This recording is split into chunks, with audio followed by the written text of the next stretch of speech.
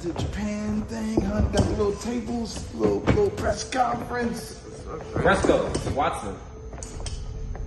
First question. How do you guys feel going up against the Bullet Club? How do we feel? You know what's very apparent to myself and the rest of the faction now? Since we've reached the top of our region, the business is now coming for us. I mean, why else would the Impact World Tag Team Champions come down and mess with us in the first place, huh? That's a good question. It's because we are the main reason to watch anything in Las Vegas and beyond. So the Bullet Club had to get their hands on it.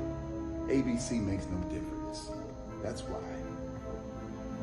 With that being said, what do you guys have to prove against the Bullet Club? Yeah, you better watch how you talk. Why is that always the question, Fresco? Why is the question always, what do we have to prove? We've already proved ourselves time and time again by becoming the most proficient tag team on the scene. The question is, what does Bullet Club have to prove? What does Chris Bey have to prove? Because a lot of us used to relate to Chris Bey, being a little guy and fighting against the big guy. But see, ever since he's gotten up on that wall and became part of the biggest club in the industry, he's decided to start to punch down on the faction and start to bully the faction. So, you know, June 18th at the anniversary show, we're gonna prove that Lights Camera Faction is the dominant faction. Okay, last question. What is your final message to the Bullet Club's Ace Austin and Chris Bey?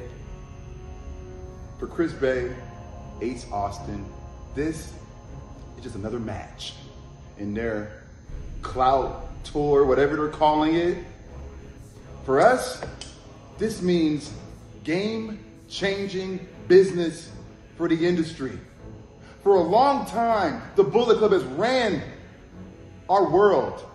But now, you're in the midst of a new era, and that's Lights Camera Faction. And beating you two means more to us than you can possibly imagine. Because the sacred timeline says, when we destroy you, we're number one. So come June 18th, Silverton Casino. Chris Bey, we're gonna beat your ass one more time. And there's only one way we're going from there and now on. And that is